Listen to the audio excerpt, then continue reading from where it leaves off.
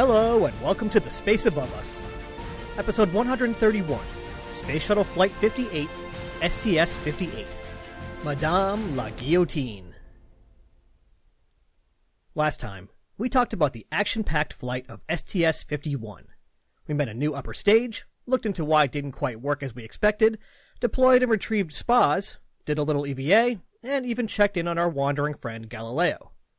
Today's flight will be a little less dramatic on the pyrotechnic front, but it makes up for it by further expanding our understanding of how biological systems work in space. That's because today we're talking about STS-58, which is also known as Space Life Sciences 2, or SLS-2. This mission is the exciting sequel to SLS-1, aka STS-40, which flew back in June of 1991. Also, don't you just love how we're like 5 sentences into the show and I've already dropped a dozen numbers and acronyms on you? SLS-1 was hailed as the first major orbit-based investigation into life sciences since the Skylab program back in the mid-1970s. Though only 9 days long, it returned a wealth of data that answered some questions and raised more of its own. SLS-2 would seek to answer even more questions, try to nail down some loose ends from SLS-1, as well as verify its findings. After all, no matter how sophisticated the experiments were, the science crew of SLS-1 only consisted of 4 people, which isn't exactly a huge sample size.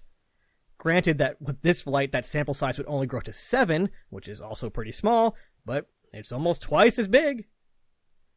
And speaking of Skylab, at the planned duration of 14 days, this flight would be the longest space shuttle flight yet, making it the longest American spaceflight since Skylab 4, nearly 20 years earlier. This means that we're also going to try out some new systems that might make the task of landing a multi-billion-dollar spaceplane after 2 weeks away from the sophisticated simulators in Houston a little easier. How? How about we just bring a simulator along? More on that later. The flight would also prove to be somewhat controversial due to the passengers who would be making the ride to orbit from the back of the payload bay. 48 rats. This is especially true since, due to the demands of the planned experiments, 6 of the rats would be euthanized and dissected on orbit. I did think it was sort of strange that, from what I can tell, the main objection was about the rats who would not be making the trip home. Strange because, while the other 42 would land in one piece, things aren't going to go so great for them either. I would imagine that a lot of this came down to the unpleasant imagery that people conjured up in their heads when they learned how the rats would meet their end. I couldn't help but channel Mike Duncan and use it as the episode title. Madame la Guillotine.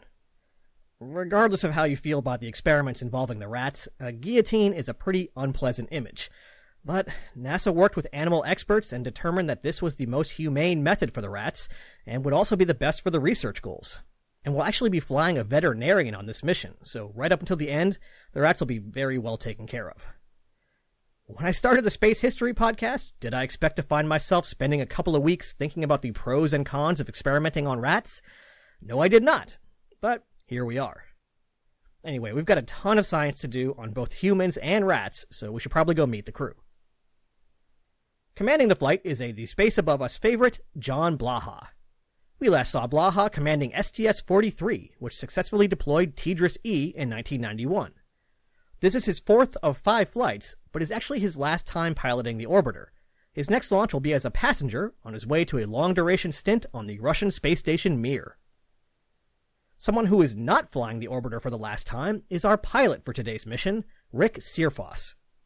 Richard Searfoss was born on June 5, 1956 in Mount Clemens, Michigan. Searfoss earned a bachelor's in aeronautical engineering from the U.S. Air Force Academy, followed by a master's in aeronautics from Caltech the following year. From there, he started pilot training at Williams Air Force Base in Arizona, going on to fly the F-111F with the Royal Air Force in England, and then the F-111A as an instructor at Mountain Home Air Force Base in Idaho. Next, he graduated from the U.S. Naval Test Pilot School, and was an instructor at the U.S. Air Force Test Pilot School when NASA came knocking in 1990. This is his first of 3 flights. Mission Specialist 1 and payload commander for this mission was Ray Seddon. We know Seddon as one of the TFNGs, the original class of shuttle astronauts, as well as from a couple of flights, with the most recent being STS-40. This makes sense since STS-40 was the Space Life Sciences 1 mission. That flight predated the payload commander role, which in an oral history interview Seddon said was a shame. Seddon and fellow mission specialist Jim Bajan essentially worked together as payload commanders, plural, which clearly worked well enough, but sometimes it can streamline things to just have one person in charge. With her inclusion on this flight, the scientists behind the life sciences experiments would essentially lose a test subject, since she couldn't be counted twice. In return, however, they gained the ability to directly compare her data from the previous experiments, as well as the priceless expertise and experience that she carried forward from the previous flight. This is Seddon's third and final flight, but fear not, Seddon fans. For this episode, I got a bunch of great stuff from her oral history interviews, so we'll be hearing a lot from her. Our flight engineer for this mission, who would also be helping out as part of the orbiter crew, was Mission Specialist 2 Bill MacArthur. William MacArthur was born on July 26, 1951, in Laurinburg, North Carolina. MacArthur earned a bachelor's in applied science and engineering from West Point and was commissioned as a second lieutenant in the United States Army, learning how to fly in the U.S. Army Aviation School. After a stint flying around South Korea as an Aero Scout team leader, he earned a master's in aerospace engineering from the Georgia Institute of Technology and returned to West Point as an assistant professor. He became an experimental test pilot after graduating from the U.S. Naval Test Pilot School before moving to the Johnson Space Center as a Space Shuttle Vehicle Integration Test Engineer. 3 years later, he got scooped up in the class of 1990, and this is his first of 4 flights. Moving downstairs to the middeck, we can meet Mission Specialist 3, Dave Wolf. David Wolf was born on August 23, 1956, in Indianapolis, Indiana. Wolf picked up a bachelor's in electrical engineering from Purdue and an MD from Indiana University 4 years later. From there, he did his medical internship at Methodist Hospital in Indianapolis and completed Air Force flight surgeon training in Texas. Wolf worked as a research scientist at the Indianapolis Center for Advanced Research, helping to develop a number of new devices and techniques, and was apparently a pretty big deal in the medical imaging field. He developed a new signal processing technique to improve the resolution of ultrasonic images, and figured out how to enhance Doppler radar systems with a new modulation technique. In 1983, he arrived at the Johnson Space Center working on a number of experiments we've already seen fly, including the American Flight Echocardiograph, which we saw on STS-51D, among others. He was selected as an astronaut in 1990, and this is his first of 4 flights. I gotta say, that's a pretty impressive resume, but it's worth noting that he really missed the mark with achieving his childhood goal of becoming a garbage man. Oh, and unlike every other David Wolf I know, as far as I can tell, he does not play the piano. Next to Wolf was another familiar face from the class of 1978, Shannon Lucid. We most recently saw Lucid flying alongside Mission Commander John Blaha on STS-43, which deployed TDRS-E and did a few other things. This is Lucid's 4th flight, and she's still not done, since we'll see her one more time when we get to Shuttle Mir. And last but not least, Payload Specialist 1, Marty Fettman. Martin Fettman was born on December 31st, 1956 in Brooklyn, New York. For college, he drove down the road to Ithaca, New York, to Cornell University, where he earned a bachelor's in animal nutrition, a master's and doctor of veterinary medicine degree in nutrition, before heading to Colorado State for a PhD in physiology. So, wow, this dude knows some stuff. Fettman is one of 3 payload specialists who trained for this flight and was the lucky one chosen to fly. We'll meet one of the other ones on STS-90, and we'll feel bad for Lawrence Young, who never got to fly. Just one kind of funny note on Fettman, one source noted that he was, quote, the first professional veterinarian ever to travel into orbit, which made me wonder if there have been any amateur veterinarians that I just haven't heard of. The flight of STS-58 is, unfortunately for the crew, another one of these missions that seems to just keep skipping to the right. It was already pushed back a few times due to delays both on Columbia's previous mission, the German Space Lab mission STS-55, as well as some delays getting STS-51 off the ground. After a couple of months of this, launch day was finally upon us. There was a hold at T-minus 9 minutes while everyone waited for the weather to clear, which it actually did, allowing the count to continue until T-minus 31 seconds. That's when a test with the range safety system failed and the launch had to be scrubbed. The range safety system, aka the remote-controlled bomb that would destroy the shuttle if it veered off course towards Disney World or something, probably was not a device that a lot of people wanted to think about. But it had an important job and it had to work, so that was the end of that launch attempt. The next day, everyone was ready to try again, until once again the count had to be halted. This time it was because an S-band transponder had failed. There was a backup transponder on board, but if it failed, then it would take a while to switch to alternative communications methods, which isn't great. A sort of crazy plan was hatched where somebody would just quickly drive out to the pad with a replacement transponder, and I think they actually did this, but don't quote me on that, with the idea being that the crew would actually install it once on orbit. But eventually they decided against this plan, since if the lone remaining S-band transponder went down during ascent before the repairs could be made, the ground would be out of the loop for up to 15 minutes. Plus, it turns out that the weather probably would not have worked out, so I guess it's a moot point anyway. Since Columbia had now gone through 2 scrubs, a somewhat unique problem arose. Somebody had to go and swap out the rats. The 48 rat passengers had been loaded into Space Lab for the original launch date, and were happy and healthy down there since unlike Space Hab, Space Lab can be powered while on the pad. But for reasons I did not learn, 2 days was their limit, and somebody had to go spelunking down into Space Lab to swap them out. This is always a tricky situation, since one false move and you're either falling or dropping something more than 10 meters down to the back of the laboratory. But the new rats were installed with no difficulty.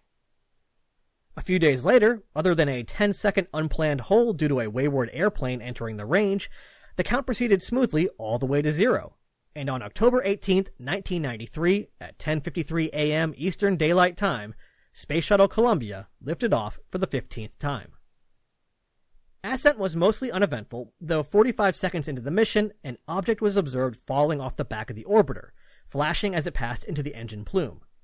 Analysis showed that the object was likely a small piece of thermal insulation blanket from the area near the engines, and it shouldn't pose a safety risk. Though, I gotta say, when they say things like that, I always have to wonder, what was it doing there in the first place if they didn't need it? Any thermal folks care to cue me in? Anyway, after 8 minutes and 33.5 seconds, the 3 main engines shut down, and the crew found themselves in a 39-degree orbit, 287 kilometers up. If you're curious why a life sciences mission with no Earth observation goals would bother with a 39-degree orbit, instead of just heading east into a 28.4-degree orbit, it was so that the crew could maintain their normal sleep schedule throughout the mission, including the planned landing at Edwards. That would remove one more variable and allow scientists to focus on changes caused by microgravity and not by weird sleep schedules. The science got underway almost immediately, thanks to heart catheters fed into the arms of mission specialist Lucid and payload specialist Fetman before launch. Actually, this had been done before the first launch attempt, so they had just been living with this for a week. Researchers hoped to confirm a surprising result that was discovered when they tried this on STS-40. They had expected the crew's blood pressure to rise due to all the fluids moving from their lower body to their upper body. Instead, the result from STS-40 crew member Drew Gaffney's heart was confirmed. Blood pressure actually decreased, and the heart got a little bigger, and it pumped a little more blood. So that's pretty neat. Wearing the heart catheters was especially tricky thanks to the cumbersome pressurized suits that the crew wore during launch and entry. The distinctive orange suits were added in the wake of the Challenger accident to give the crew a chance to escape during a mishap, but they weren't exactly comfortable. In her oral history, Ray Seddon said, quote, "I hated those things, I hated those things, I hated those things." And you can quote me 3 times. Okay, fine, I will. The suits were derived from the suits worn by high-altitude test pilots, who are predominantly male. So, taking a suit designed for a big Air Force guy and putting them on someone like Ray Seddon, who is only 5 foot 2 inches, or 1.57 meters, was never going to work great. She talked about how her arms were barely even long enough to pull the emergency oxygen lanyard. She managed to muddle through, but it just goes to show why it's so important to have a wide range of people involved when you're designing things that need to interface with humans. And just since we're on this, the suits were also involved in a funny moment from the same oral history interview. Seddon mentioned how with a 7-person crew, you've got 7 suits, 7 helmets, 14 gloves, and 14 boots, all floating around in 0 gravity, and it was really easy to misplace something. But, as she put it, quote, "Well, it can't be anywhere but here. It's not like I left it out in the car or somebody carried it off someplace." So I guess they eventually turn up. While the science crew got to work activating Spacelab, mission specialist MacArthur got to work fixing a minor problem with the water system. The mission report went into mind-numbing detail about this, but suffice it to say that there was some air in the water system. The crews are not fans of this since the air just mixes into the water and then they drink it. And with no ability to burp in space, it has to work its way all the way through their systems and can be pretty uncomfortable. MacArthur followed the procedure to fix this and directed a bunch of galley water into the waste collection system, aka space toilet. The next day, he noticed some gross green fluid floating around the odor and bacteria filter. The earlier exercise had flooded the waste collection system, overwhelming the gas-liquid separator. Okay, fine. MacArthur got into the procedure to fix that. Except he misread some part of the procedure. And I think you know where this is going. As he was working, he noticed fluid running through a hose. With one hand, he instinctively pressed the hose up against his chest to try to contain anything about to come out, and with his other hand, he reached for the shutoff valve, but too late. The result, quote, "This happened so fast. Like a gallon of wastewater came out, and the cabin now really smelled." Yuck. MacArthur was, as he put it, just mortified for creating such a horrible environment for his fellow crew members. But, these things happen. After a whole lot of cleanup, the smell started to dissipate, and the waste collection system still worked, and everyone could get on with their lives. Poor Bill. While Bill MacArthur contemplates the dynamics of weightless fluids on the middeck, let's head down the tunnel and see what's up with Space Life Sciences 2. As I mentioned, SLS-2 was the follow-up flight for SLS-1.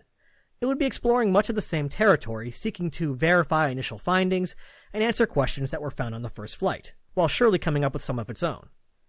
The main focus was to study how biological systems, in this case humans and rats, adapted to microgravity.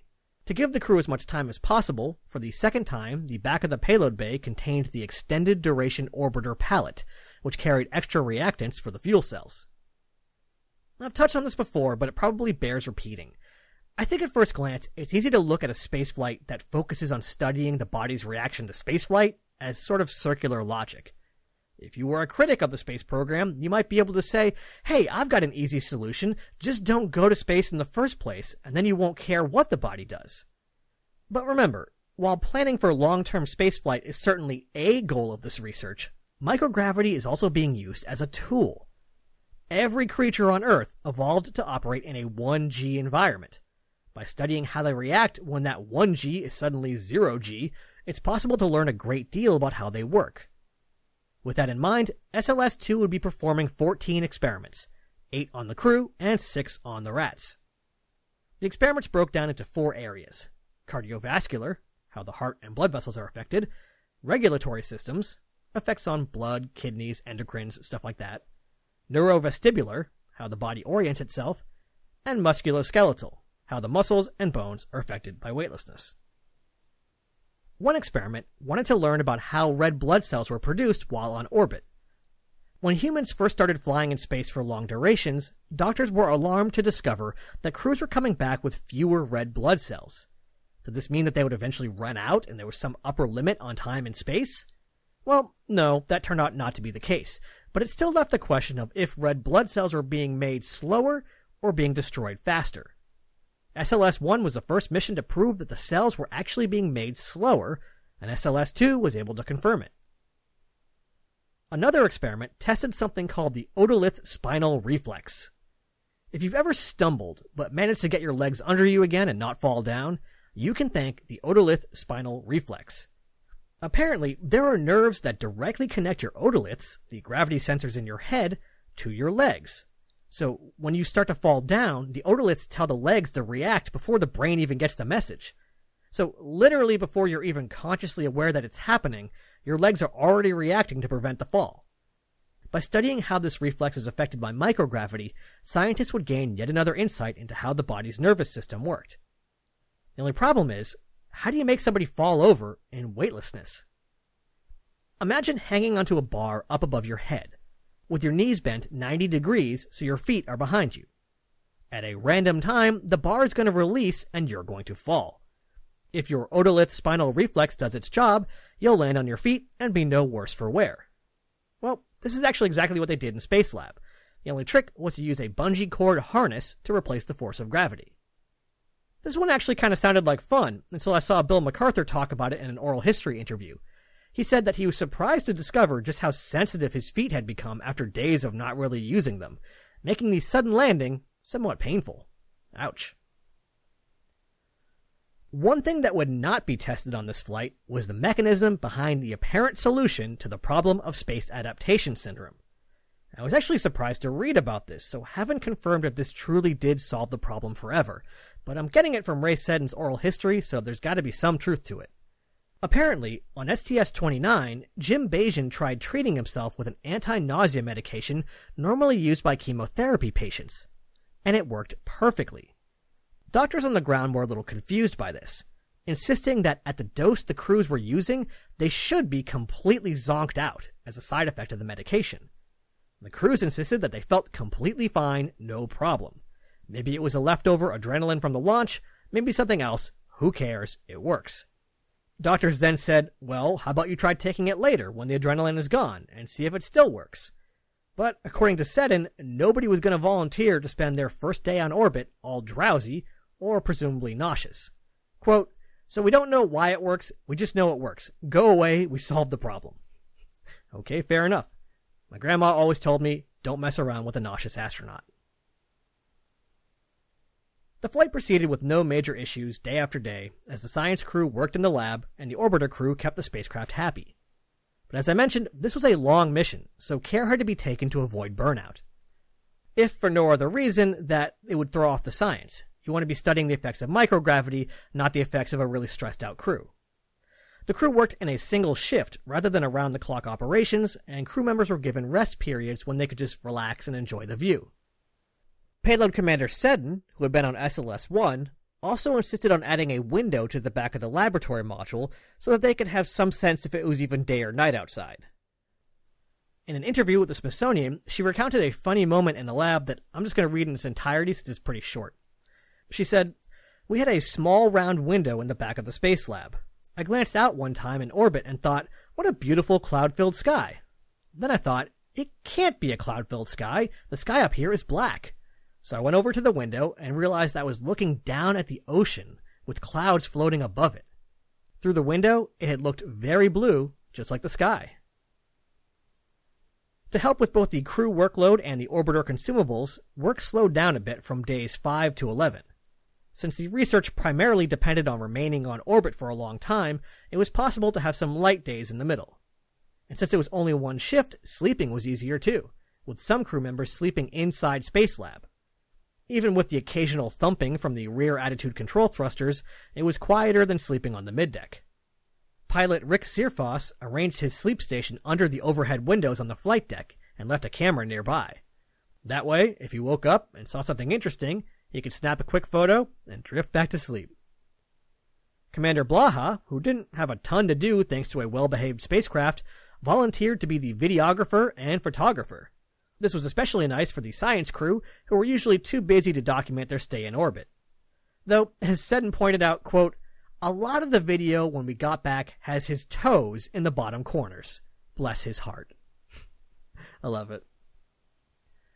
One other sort of funny note as the days passed was that pilot Searfoss had volunteered for a blood glucometry experiment, occasionally pricking his fingers to get small blood samples and measure his blood sugar levels.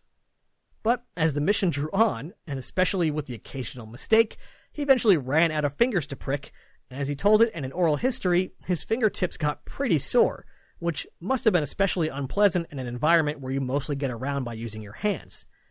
Though, it also can't be fun in any environment, and I'm sure that any diabetic listeners are grimly nodding right now. One thing you may have noticed is that the orbiter crew, who normally stays up on the flight deck, has been participating in the science. This is largely due to John Blaha's take on teamwork and how a mission should function. In his mind, they were flying for science, and he, along with the rest of the orbiter crew, were there to help in any way that they could. Since an emergency deorbit could always be right around the corner, they couldn't do anything that was too invasive or that might leave them dizzy or nauseous, but there were plenty of things that they could do. That's a pretty cool attitude, and one that hasn't really been common among shuttle commanders. And I don't say that as a knock on the other commanders. They've got plenty on their plate just keeping the orbiter pointed in the right direction. So I thought it was kind of cool that Blaha made this extra effort. This approach wasn't exclusive to their time on orbit either. As I mentioned, 3 payload specialists trained for this mission, with only 1 being selected to fly. Since they couldn't fit 9 people into an office, it might have been an easy choice to banish the 3 payload specialists to their own office. But Blaha mixed it up. So instead of bunching up the payload specialists, Lucid, MacArthur, and Fettman ended up in a smaller office next door to the other 6. And even when Marty Fettman was chosen to fly, Blaha wanted the other 2 to feel like they were still just as much a part of the team. They continued to train together, pose in crew photos, and Blaha insisted that on launch day, their families got special treatment just like the Prime crew. The result was that, while I'm sure they would have loved to fly, the 2 payload specialists who stayed on the ground ended up being super engaged and knowledgeable Capcoms, who knew every facet of the mission. One other example of Blaha's leadership style is the responsibilities that he assigned the mission's flight engineer, Bill MacArthur. As Blaha tells it in an oral history, 2 months into training, he noticed that MacArthur was really on top of things. So he told him, "You're in charge of the computer system." So, if there were any malfunctions while on orbit, it would be Bill MacArthur pulling out the procedure book and diving in, a responsibility not given out lightly. Watching Blaha command on these 2 flights, it seems like his goal was almost to sort of fade into the background and be an invisible facilitator. He was the glue that held the team together, but in Blaha's mind, the rest of the crew were the stars who really made the mission shine. And I think that's a pretty cool approach, especially in a position like Space Shuttle Commander, which I'm sure is easy to go to one's head. While 2 flights in the left seat is nothing to sneeze at, I'll be a little sad to see John Blaha move on to Mir. I'm running a little long, but I wanted to very briefly mention that this was another flight carrying the Shuttle Amateur Radio Experiment. The main goal here was to talk to schools all around the world, and contact was made with 17 schools. But the highlight for me was a quick exchange between Columbia and Mir as the 2 flew past each other. There was literally only enough time to say a quick greeting, and apparently the response from the cosmonaut crew was to say, "Ha ha ha, is that you, John Blaha?" Which, for some reason, just cracked me up. "John Blaha, are you out there?" On flight day 13, with the mission almost over, it was time for some unpleasant business in the payload bay. I'm not going to spend too long on this, but I think the context is important.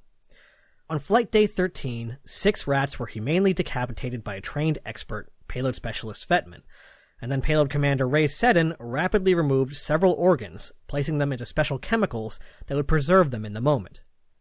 In an effort to make the most of this activity, calls had gone out to researchers, allowing them to request other rat organs and systems to study, but the primary goal of the crew was to preserve the rats' otoliths, their gravity-sensing organs. Rats had also flown on SLS-1, and their otoliths were studied on the ground, but that was after re-entry and during the process of readapting to gravity. By preserving the otoliths at the end of the 2-week mission, while still in space, it was possible to essentially freeze time and see them before readaptation could begin. The results are actually pretty striking. As we are now well aware, the otoliths are unable to properly function in microgravity, making their data less useful to the brain. Researchers found that not only were the rats' nerves literally rewiring themselves in response to microgravity, it was happening fast. In only 2 weeks, there was a clear difference between the flown rats and the ones that stayed on the ground. This was an important result demonstrating the plasticity of the brain and nervous system, and, this is just me speculating, may one day contribute towards treatments to regrow nerves in humans with spinal injuries and other nerve damage. On top of the nerve results, researchers also learned that different parts of the inner ear were affected totally differently by microgravity, providing valuable insight into how these important systems work. I'm sure that opinions will vary about research like this, and I'm not even really sure myself. But I can tell you that efforts were made to minimize the required number of rats for these experiments, and to maximize their comfort and quality of life during the flight. And while the rats didn't exactly volunteer for this, I still thank them for their sacrifice to science. As the mission draws to a close, we can expect this pilot crew to be especially sharp, even with the long-duration flight. With shuttle missions getting longer and longer, there was growing concern about the gap in training for the pilot crew. Shuttle commanders and pilots train a lot in a whole variety of different simulations and different scenarios. And this is especially true in the build-up to the launch. So to suddenly stop, spend 2 weeks drifting around, and then perform arguably the most demanding part of the job was not an ideal situation. With that in mind, the Pilot In-Flight Landing Operations Trainer, which actually spells out pilot, was developed. Pilot was literally just a little space shuttle landing simulator that was small and light enough to actually fly on the shuttle. When the crew wanted to practice, they would take it out of its mid-deck locker and set it up at the pilot's seat at the front right of the cockpit. The hand controller for the simulator was actually attached directly to the pilot's real hand controller. A quote-unquote high-resolution color display, which I'm sure was impressive for 1993, was placed in front of the seat, and the commander and pilot could practice the final approach and landing. It actually seems like a pretty cool setup and makes a lot of sense to me, but the result was mixed. According to Blaha in his oral history, he saw some value in it, but didn't really get much from the simulator. He said he would call it maybe 10 or 20% effective. But on the other hand, Blaha said that Searfoss was a huge fan of it, and probably would have pegged it at 90% effective. Blaha said, quote, "Now Rick Searfoss, he thought it was outstanding, and since Rick's a real smart guy, maybe he's right." I actually don't know if simulators like this will continue to fly, but I like this idea a lot, so I'll be keeping an eye out for it. After nearly 2 weeks in space, the crew had wrung all the science they could out of the flight, collecting 115% of the data they were hoping to collect, so it was time to head home. The flight's orbital inclination was chosen such that when it was time to come home, it would be morning, and Columbia would be lined up with the Edwards Air Force Base. The choice to land at Edwards was made even before lifting off, since the science crew would need to be whisked away to additional medical testing, and since it wasn't viable to have 2 medical testing teams, and since the weather is a lot more reliable at Edwards, the decision was made to just land at Edwards. The fact that John Blaha would be landing Columbia after the longest shuttle mission to date, and Edwards has nice big open areas, was probably just a nice bonus. After an uneventful entry, Columbia touched down and set a new high water mark for shuttle duration: 14 days, 12 minutes, and 32 seconds. The science crew would be carried out on stretchers to delay their readaptation to gravity, but before that could happen, it seems that we had one more unexpected test to perform. I'm just going to read this paragraph from the mission report verbatim because I literally laughed out loud, which is not a common occurrence when reading old space shuttle mission reports.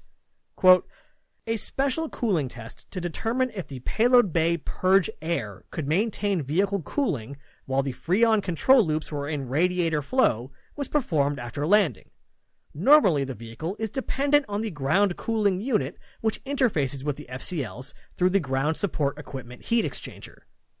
This test unexpectedly occurred when both the primary and backup ground cooling units failed for approximately 3 hours." So yeah, a special cooling test was performed because the cooling systems failed. I guess when life gives you lemons, make payload bay air purge lemonade and call it a test in the mission report. Next time. I know we just had a special episode only a few episodes back, but our next mission is a big one. STS-61 will be the first servicing mission to the Hubble Space Telescope, tasked with repairing the orbital observatory that was supposed to be NASA's crown jewel, but instead became the butt of a joke when a manufacturing defect left it unable to focus.